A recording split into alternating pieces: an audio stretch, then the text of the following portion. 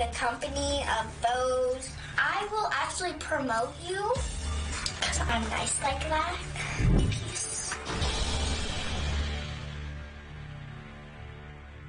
Definitely a contrast. Something changed. The corner was turned. Marie says her mother would rather call the police or ship her off to her grandmother's house than deal with her, listen to her, talk to her, interact with her. Marie says she's tired of feeling abandoned by her own mother.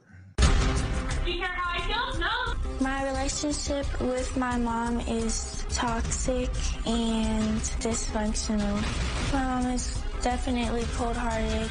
She makes me feel like I'm not her daughter. She calls me a bitch.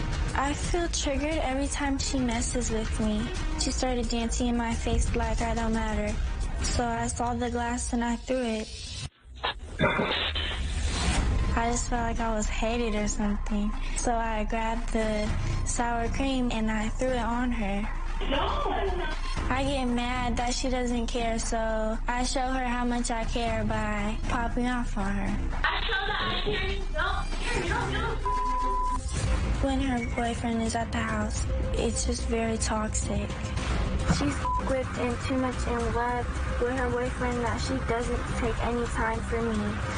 The last time I ran away, the police came and they picked me up from my friend's house. That's not okay to be calling the police on me. I'm your daughter.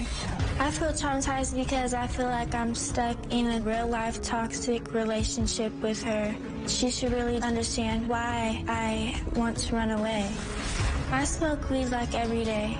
Smoking helps me with my anxiety. The most painful thing is just feeling rejected, not feeling accepted by my mom, and it hurts. Well, I'm glad you're here.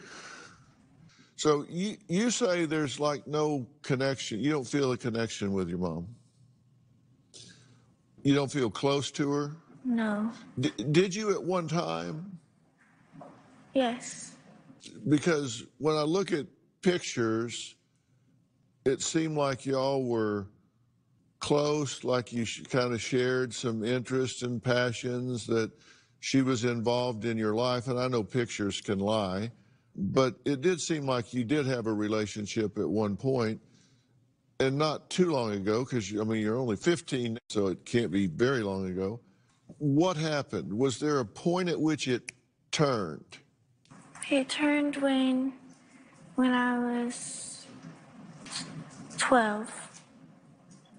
Just my feelings, kind of, and how I viewed the world and how I looked at the world. It just changed me.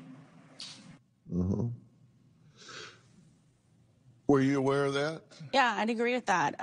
She would come to me and say, well, you know, if we're all going to die, why am I here? Why am I doing this? Why is this all, you know, why do I need to go to school if we're all going to die? Why do I need to try if we're all going to die?